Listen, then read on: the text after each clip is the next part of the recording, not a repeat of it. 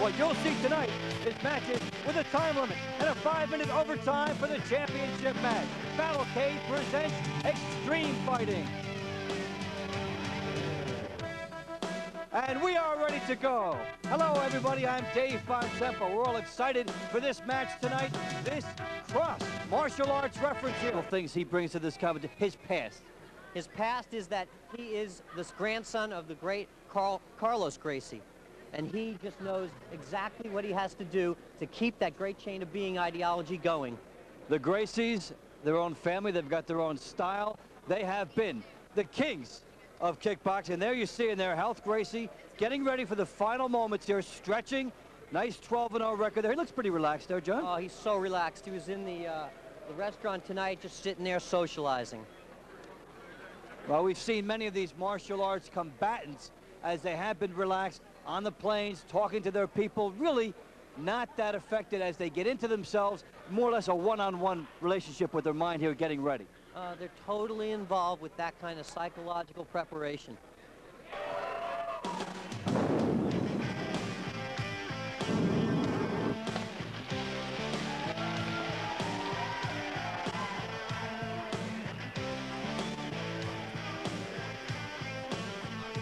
In Battlecade, all the Gracies and Brazilian Jiu-Jitsu fighters want to prove more for the world. So my martial arts is better than your martial arts. That's why we're here, for just prove it. Ladies and gentlemen, please welcome from Rio de Janeiro, Brazil, and the legendary Gracie family, Ralph Gracie.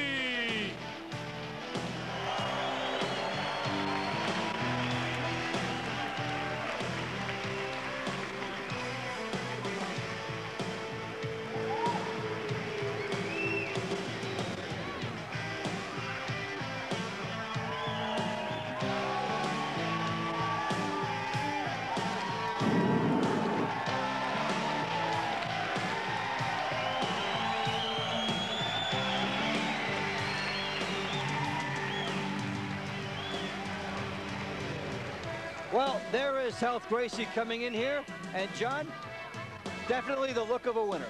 You have no idea what you're going to see here. This is the most dominating influence at 159 pounds you have ever witnessed. This boy is a spectacle. Now, he might look like not the most conditioned bodybuilder in the world, but this is an aerobic machine. This boy goes and goes and goes. Well, sometimes bodybuilding may not be the answer anyway because it will affect your flexibility. He looks like he's perfectly honed that way. This is the most interesting fighter you're going to see in a long, long time. He upholds the heritage in a way that you wouldn't believe. As you get a good look at him. And his opponent tonight, Makoto Muraoko, comes in here knowing that he has to defeat a member of the legendary Gracie family. He's a kicking specialist, a totally different style. Let's take a look at him.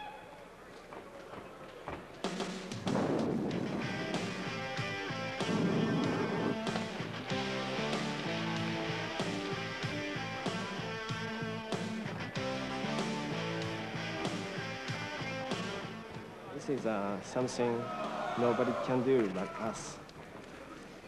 We have a special technique, a skill. So this is, some people say this is same as street fight, but I don't think so. This is a total martial arts, I can say that. And his opponent coming to the ring now from Sapporo, Japan, Makoto Muraoko.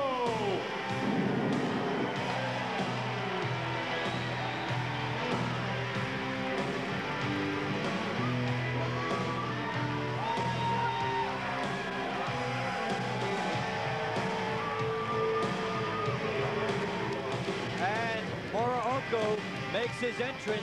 Very confident. Now he's more stocky built here. We've got a contrast. He's a kicker, so he's going to have a thicker waist from lifting his legs than the Brazilians do. But this guy can jam. But you watch Ralph Gracie, he's going to come running across that ring like you've never seen, probably throw a low kick and try to get the tackle. This boy rocks. He told you all that, huh? No, I've done it to me before. John Peretti knows firsthand, having seen these fighters and have made this match. Ralph Gracie, 12-0. Health going against Makoto Muraoko, 8-0. One of the O's must go in this lightweight division, 159 and under. We're ready to go now.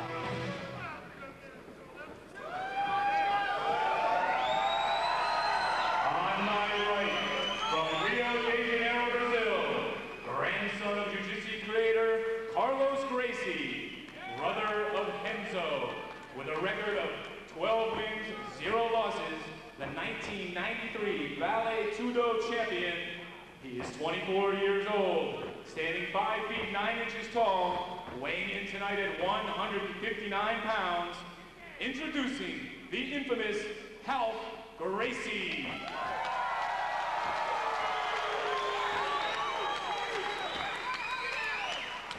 On my left, from Sapporo, Japan, under the watchful eye of Benny the Jet Urquidez, with a record of 8-0.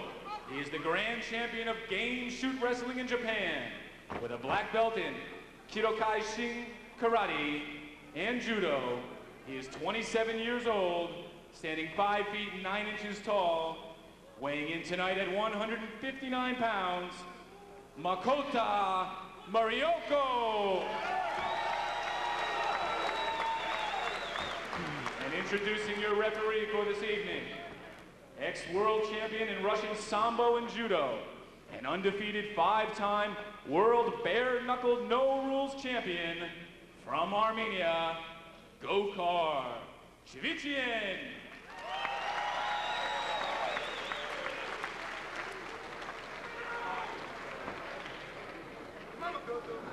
Well, the stage is set. We're ready to go here. John, now what does Muraoko have to take away from Gracie here? Well, he's got to be more aggressive, and he's got to try to stop the onslaught.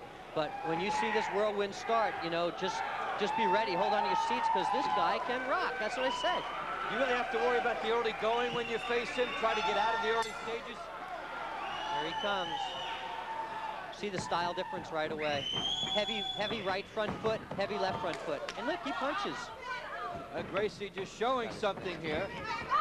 Right to the head. You see the kicks attempted there by Muraoko right in front of us here. Now he tries to spin. Right, see the space, big right hand and the counter. And there's the beginning of the fight right there. That's the position he wants to be in. He's been there a million times. He turned his back. The worst thing you can do to a Gracie. Turned his back, made it so easy. He's got his neck. This fight is over. Wow. This fight is over. He'll tap out. Punches to the neck. Oh, no. Out. Submission is what you want. He tries to come back. He has no idea how to escape from this position. And that's out the fight. John, very well described by you. He had no... He's unconscious. He choked him right out. Well, keep him out of the ring. Out of the ring. A little bit of commotion comes in there now. So important, that first hold. You cannot let the guy get on top of you. That was instantaneous what Gracie did. Yeah, just make sure you understand that this happens in judo all the time. Okay, guys get choked out. They're not losing their air. It's just blood to the head. And the quick strangulation. You saw the referee right on top of that, too. Immediately looking for that. Oh, he's a great referee. He really knows what he's doing. He's just a terrific referee. He knew exactly what had to get done there.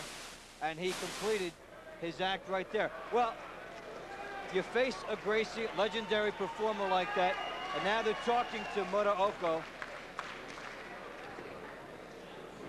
As Gokar did a nice job staying right on top of it. He had good position there to observe the hold. I guess the referee has to make sure he's not blocked out by any particular angle. He knows exactly what he's doing.